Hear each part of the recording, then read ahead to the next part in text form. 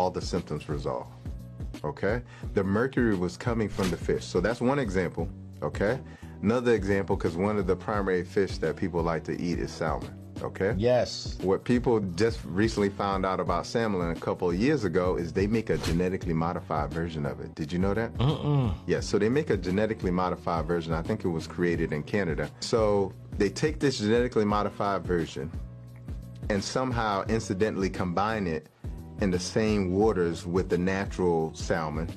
You know what the genetically modified version started doing? You can look this up. It started eating the natural salmon.